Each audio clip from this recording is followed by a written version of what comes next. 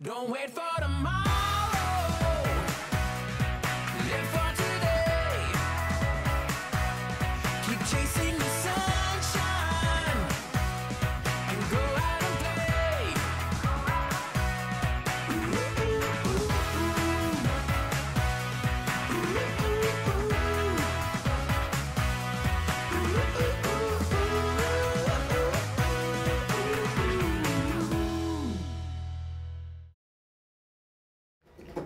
Hi everybody, I'm Phil Hayes-Brown, WallaraTV CEO, and welcome to Exploring Inclusion, where we talk to community and business leaders and we explore the topic of inclusion. Today we have Moira Kelly with us, amazing humanitarian, mother to many. I think I'll put that word in there because it's too many.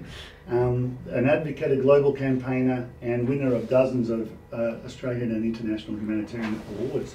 Moira, it's a privilege to have you with us. Lovely to be here. Thanks. So Phil. nice to have you here. So Lovely welcome. to be here. Thank you. So where did this all start, Moira? Why your whole life's been committed to disadvantaged people? Where does that come from?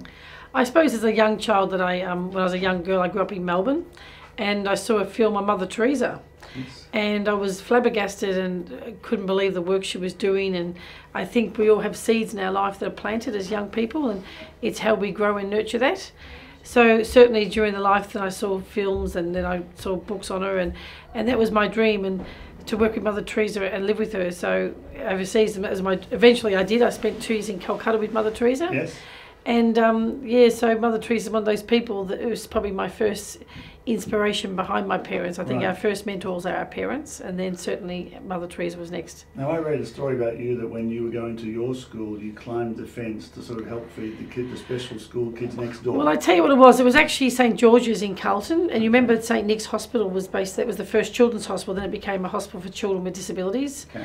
So St George's is across the road from that, and so at morning tea and lunchtime, everyone said they'd always know where Moira was. I was usually munching my wagon wheel and looking over the fence at the kids gone off their buses, and I always said as a young child I'd like to work with these kids, and I was only in primary school myself, but Wow. I used to be flabbergasted about the people who were caring for them and also the people themselves. So I've obviously in my heart I always wanted to do this sort of work. Okay. Now a reminder too, let us know where you're watching from. We're live, Moira. It's a bit terrifying, isn't it? Really? Facebook Live. And so it's fans out there, tell us where you're watching from. Send us in questions. We'll stop and ask questions for Moira. If you've got questions for Moira or for us, please send them in. So thank you for watching out there. Okay, so that's where it all started. Now, tell us, what's life like in your household now? Meal times must be fascinating. It is. Well, I live in Brunswick. I'm Okay. not far from the Royal Children's because one of my kids needs to go there regularly. Yep. So there's 19 of us when we're all home. 19 when you're on. Yes, so it's a couple of kids are overseas at the moment or not here. Yes. But the other children is they start from now just a year old, Okay. and they go up to about 11 now in the house. And I also have some, apart from children coming to Australia for operations, Yes. I also have some displaced women with children who come to me from the Sisters of Mother Teresa in Fitzroy. Okay. So they live in the house as well, and we have a unit across the way we rent. All right. So my plan this year is to try or the next 12 months is to get another house for women with children who just fall in the cracks and just need some support. So I'll always do my sick kids from overseas, but Yes. the women seem to feed my soul. Wow. Amazing. Yeah. All right. Well, one of the people in that household is Emmanuel Kelly. My And- son, yes. Yes, Emmanuel. And we're very lucky that Emmanuel is a great friend of ours, and he's performed at some of our events and things like that. And he's living life in America. But if we go back to where Emmanuel sort of burst onto the stage, it was the X Factor competition, wasn't it? Yeah, he used to always sing at competitions when we used to go to Mornington. Actually, they used to have an idol competition down there in the big Oh, shopping okay. centre. Oh, really? So he won that once, and Oh, so. okay. But I still think it was just a cute little kid singing. But anyway, so when he did X Factor, I'd never heard of X Factor really. I wasn't really watching that show. Yeah. So I learned a lot very quickly. But I just thought he was going to go on this and have a good experience and move on. But of course, Yeah. things opened up for him from that experience, and Mhm. and his life hasn't stopped since. So it was a wonderful journey for him, the X Factor journey, and where it's taken him now. And he's now based in America. Yes. Comes home to his mother every few months. He has to. Yes. But yeah, so he was living in LA, and he just recently moved to another part of the States because Right. that's where his manager is. Okay. Yeah. So, There are these two boys and they need here your at help. Wallara, we were very lucky. They're in to have Iraq them and they perform a need few your times. help. It's, That's right, you know, yeah. in the She got Stars on a event. plane, she took off He to joined the up other with one of side our of the clients once, and they did this incredible duet. You know. Oh wow, really? And, Yeah. Peter's with us in the studio. G'day, Pete. Thanks. And you've come to some of those events, so it's been such a treat having Emmanuel at some of those. And I follow him through Facebook, so Yes. I'm always interested in his haircut, his fashion. Oh, or don't go something, there. you I'm know. his There are mother. these two boys and they need He's your very help. stylish, isn't he? Is that what you You're call in it? Iraq. Well, I don't know. Is that what you yeah, call Sorry, it? Mum. She got on a plane, he's she a took great off to the guy. other He's side got a of good the heart. world. He's Not passionate knowing. about what he does, and Yes. I think with Emmanuel, he loves his music, and he doesn't feel his Right. disability should be something that holds him And back. when she arrived, I was So he waiting wants for to break 3 through that days sort for of this that woman to barrier come into and- the orphanage And prove to save people us. and to himself that you Because can be when I a was in commercial Iraq, I viable knew artist as every well day if I can with a survive disability another and just day, go another bypass day, that. another So day, I I knew admire something him for that magic would courage happen with my life and because to be a bit I of a was born stormbreaker with there. those Yeah, gifts. I've heard him say he wants to be the world's Determination, willpower. first Yes. differently able pop star. That's you know, what he something says. like Yeah, that. very Yeah. politically correct. He says it. Yeah. Yes. Right. Yeah. So To anyway, but at the end of the change day, he's my just my destiny. son. Yeah. Yeah. So she And arrived, and I remember you thinking were 3 surprised things. recently by Number Emmanuel, one, weren't you? That was a pretty big event, and with one of the world's biggest rock bands. Yes, well, that happened with Coldplay. Yes. I wasn't too sure who Coldplay were at the time. I just knew one of their songs because Emmanuel sang all the time, and Okay. they surprised me by bringing Emmanuel to Australia and Yes. hide him in a hotel. And then during the concert, they sent us some tickets, so we sent all the volunteers and all my kids. We all went, and we Yep. got beautiful seats at the front. And Emmanuel came out in the middle of the stage to surprise me and sang the famous song he sang on X Factor was Imagine. Yes. And he sang it with Chris. So Chris is actually he's now mentoring Manuel with his music, Yeah. and he's been terrific, and Manuel's been very blessed by that. And he's just released a song called Edis, and it was one of the songs that Chris chose to have that one be the first release because it's got a bit of a backstory. So Wow. so you can get that on iTunes or something. Or, Cool. Yeah, so that's big thing for him. Yeah, Chris Martin, great man. Yeah. He's a great Yeah. values and Yes. also a great humanitarian as well as a great musician, and his lyrics often talk about like breaking down the barriers and Right. social justice, and so all people who are going through things. So yeah, he's a very deeply spiritual man too, I think. Oh, that's cool. What a great Yeah. connection for him. Yeah, And I remember as he was over in America knocking on doors and doing any gig he could find, trying to sort of, be breaking discovered it, or yeah. meet people.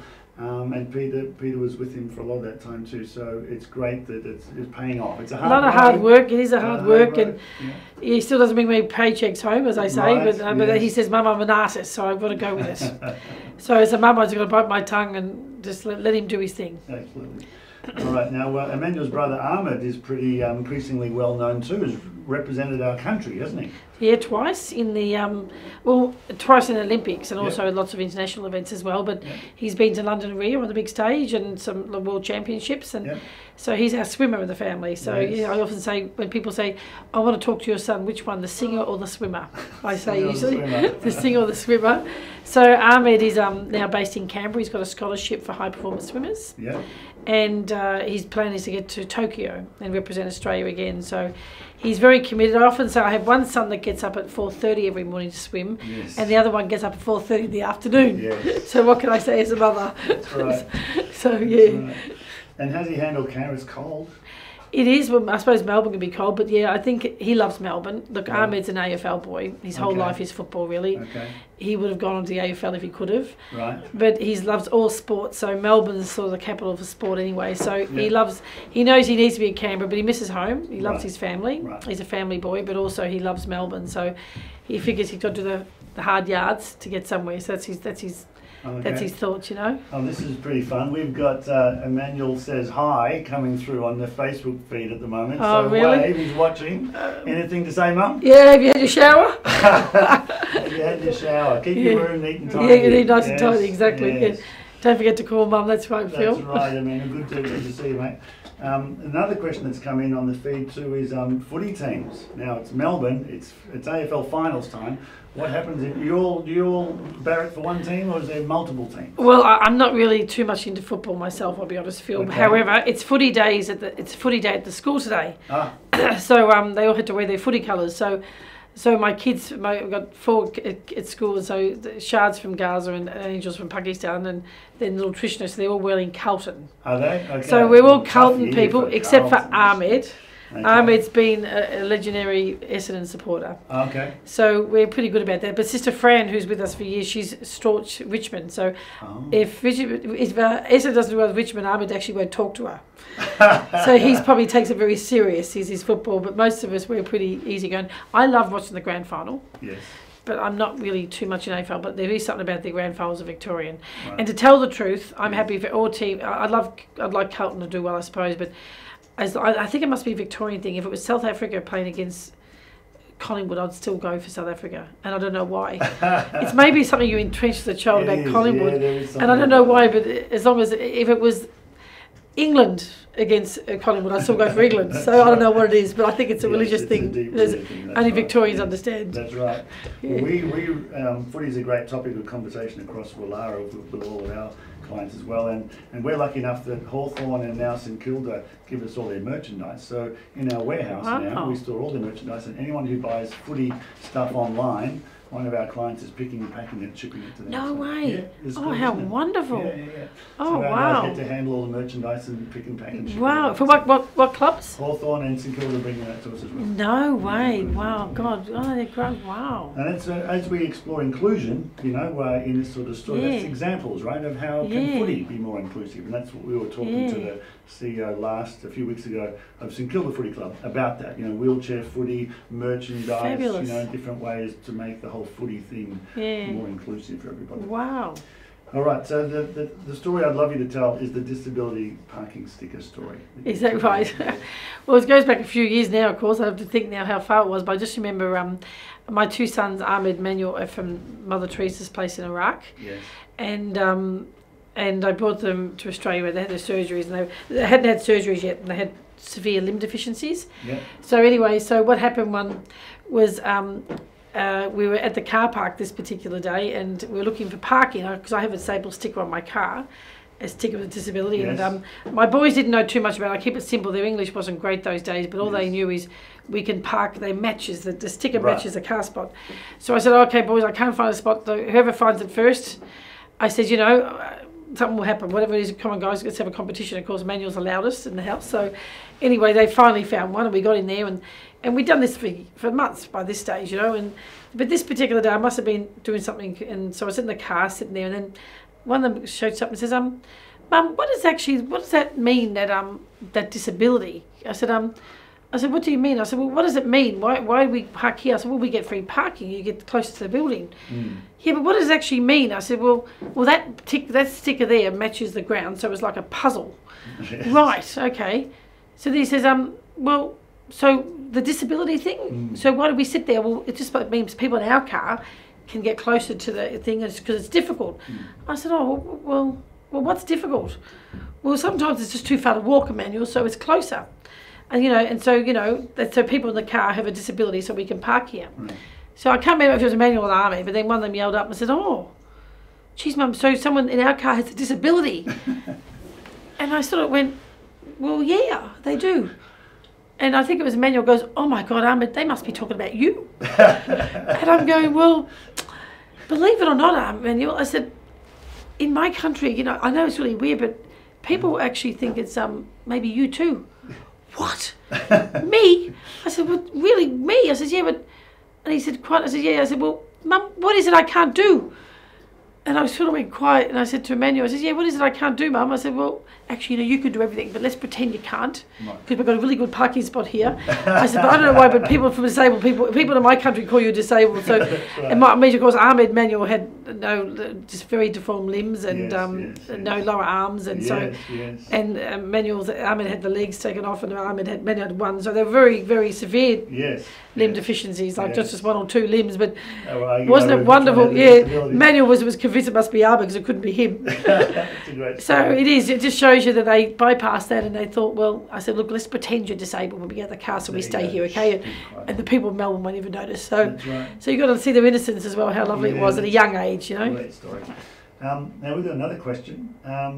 This is interesting. Which one was better, Moira, the Order of Australia medal or the Coldplay surprise? I don't know how you compare those. They're pretty different, but Well, I don't know if I could actually say that. I just think the AO was a big honour. Yes, yes. And probably for me, it's you know, for me, it helps me get visas for kids, and it gives you credibility. So it's completely different. So I'm not the person that's really very showy about the AO. I'm just a very humble, normal person. Yeah. So as often I don't use it at all. But the Coldplay was just a wonderful experience, and to see Emmanuel's dream come true that night. Yes. And the doors open for him. Keep that surprise quiet. You had to be part of that, Peter Medley. Well, we won't discuss that. Yeah, that's Yeah, right. so, yes.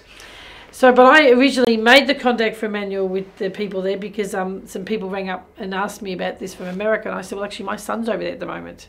So then they followed him up. So really, it came that way to me, but I sent it back there, but not knowing what was going to eventually happen. So, yeah, Emmanuel, that was a wonderful night, and all of us had seen the kids there, and Chris was so beautiful in his band with our kids, and so generally kind, and it was just one of those moments in life you never forget. It was and we all went to the after party with the band because it was their first concert in Melbourne, and here we are in the city at 3 o'clock in the morning, and I've got some of my young kids there with this after party with this big rock band.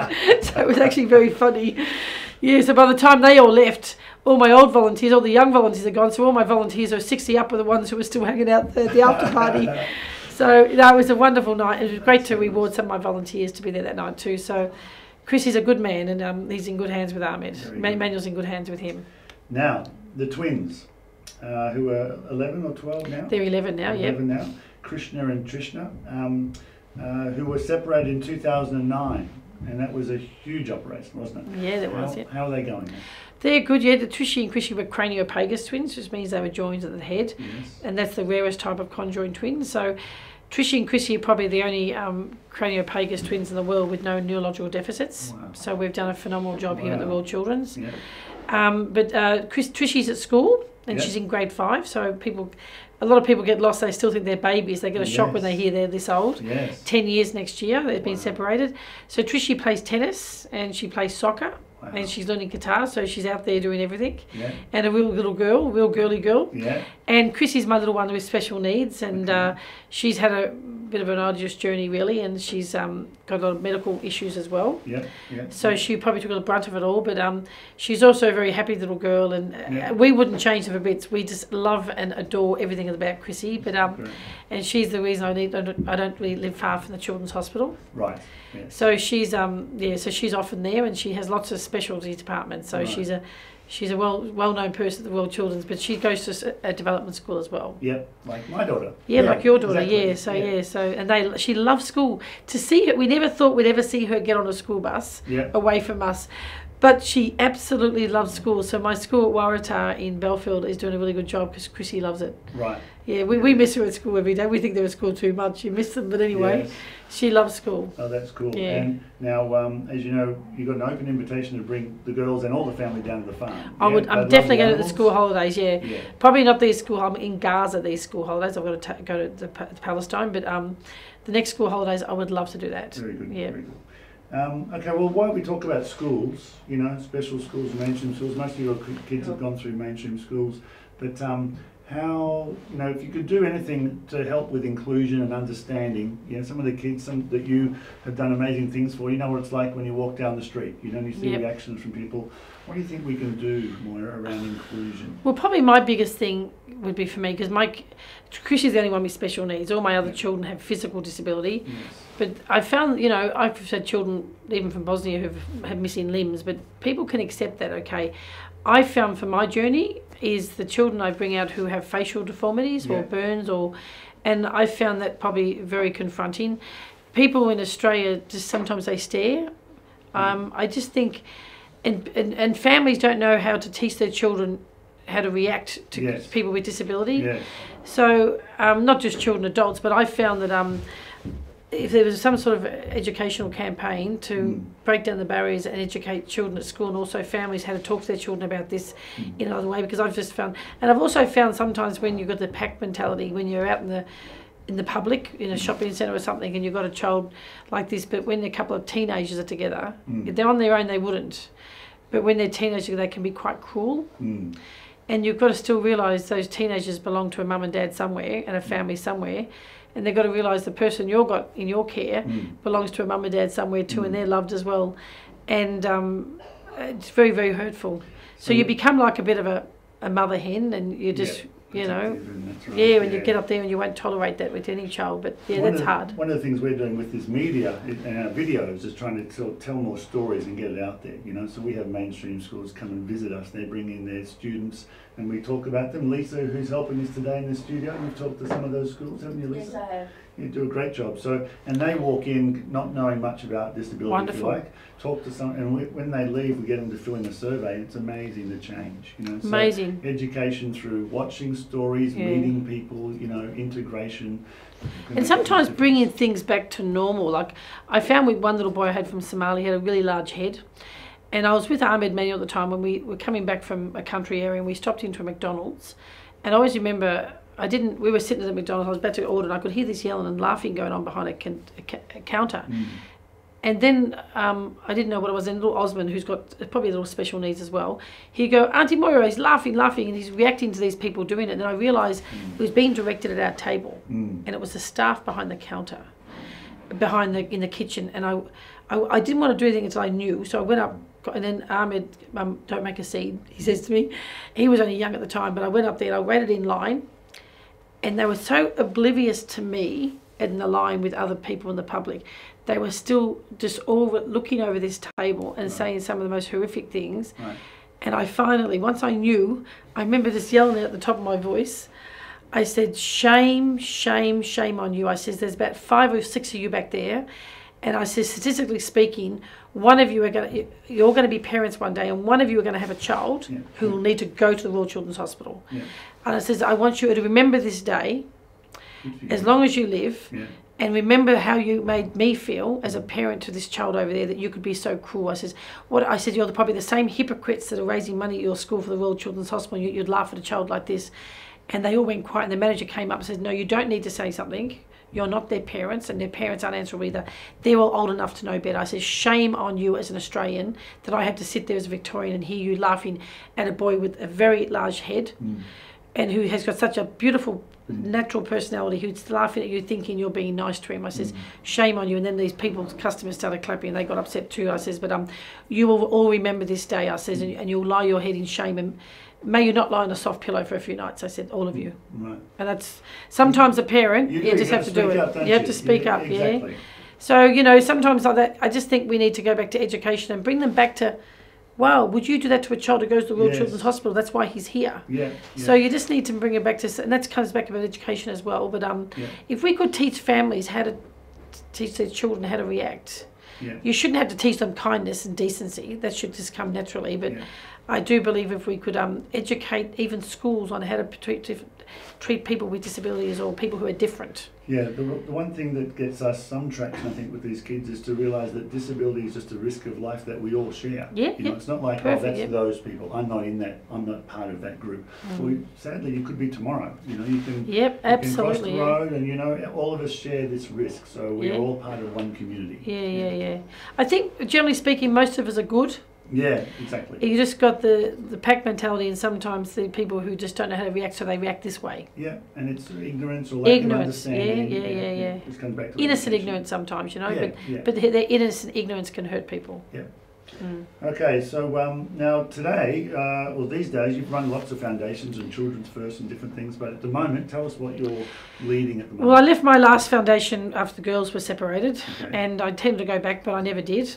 I suppose you can't go into a journey like that and expect to be the same person. Yes. So our children can change our adult lives as well, in more ways than one. And so I didn't want to have an organisation again. I just wanted to do my work, bring kids in from overseas, like in the hard basket, like Trishna and Krishna. But some friends got together and said, look, Moira, you need to, because you need to get some money in and you need to get people to support you. And I had very strong ideals, as long as no one got paid and as long as my people were all working together. But more importantly, the kids, we don't say, no, I want to take on children like Trishna and Krishna. So I felt there's always going to be people who bring children into Australia for surgery, but there were those group of kids that we say no to in the hard basket. And Trishi and Krishy taught us that. I think the wonderful word hope. And so I take on challenging children like that with really chronic problems and problems that are probably very rare.